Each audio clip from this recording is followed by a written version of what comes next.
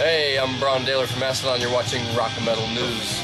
Hey guys, this is Ron from YouTube's Rock and Metal News with a Rock and Metal News update. Genghis Tron released a music video for their new track, Pyrocene. It's off their new upcoming album called Dream Weapon. That's going to be out March 26th, their first in 13 years. It showcases Tony Wolski on vocals and Nick Yacyshyn from Baptists, and SUMAC is on the drums. So pretty good tracks. I think this is the third track they have out now from the new album, and they're all great songs. So check it out. The link is in the description. This is Ron from YouTube's Rock and Metal News. Thanks for tuning in.